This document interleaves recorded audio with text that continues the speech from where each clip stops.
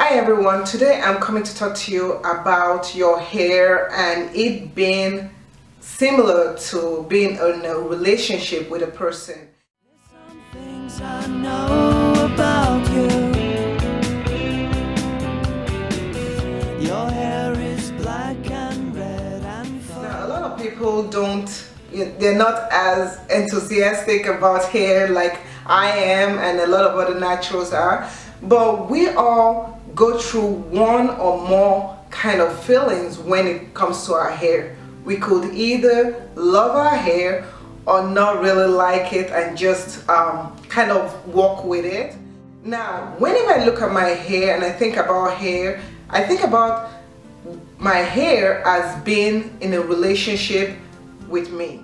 So think of it this way: when you first big chop, you're in awe and amazement about your new hair. You're liking it, and maybe you're not sure what it is, but you're kind of getting used to it, and you go through a period where, oh, you're doing all the styles and everything looks so wonderful, and things are looking good.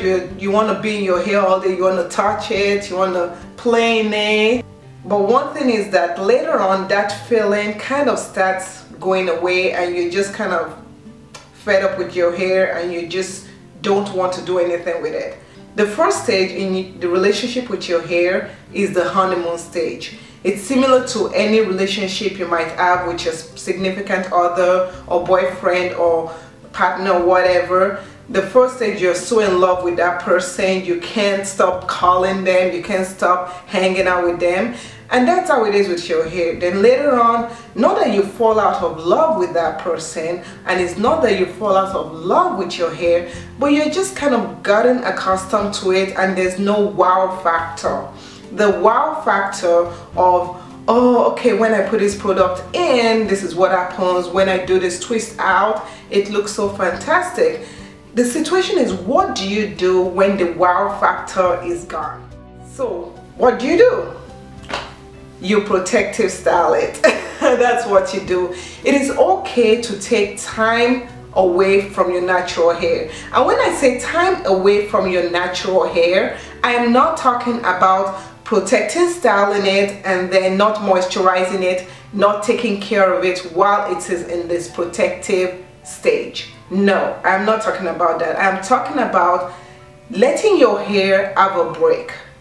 In every relationship, it is very essential for couples to take a little bit of, not like a little bit of break, like, oh, separate or anything. No, but you take a little break here and there. For example, when you go to work, your spouse, maybe your spouse works with you, I'm not sure, but your spouse doesn't stay with you all the time. Even if your spouse works with you in the same office, you each have your separate cubicles or offices. So you have that time away from yourselves.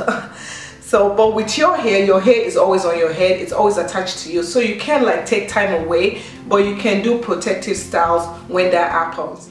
Another way that you can have that lovey-dovey feeling back into your hair is to change your regimen just a little bit. Not so much that you throw your hair out on a loop like, oh my gosh, what is going on? Because it's similar to a relationship. If your spouse comes to the house and comes home from work and you're someone different, I mean, they're like, who are you?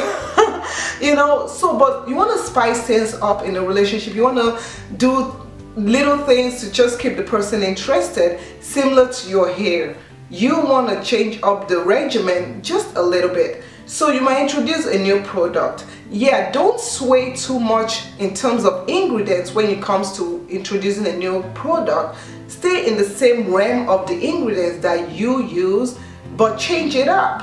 There's no reason why you can't change up. Like, you can try, okay, if you were deep conditioning after, you can try deep conditioning before. You can try little things just to give your hair a new, feeling back into its life. So those are the two reasons or two ways that you can introduce the first love that you have for your hair when you first big chop or first transitioning big chop, how you can put that back. And if you're struggling with your hair, you can post any information on Discovering Natural on Facebook page, and I and other lovely naturals will answer your questions. Thank you so much for watching, and I do hope this video has been very informative. So thank you, and if you've not yet subscribed, feel free to subscribe right there. So well, thank you, and we'll talk to you in the next video. Bye. Thanks for watching.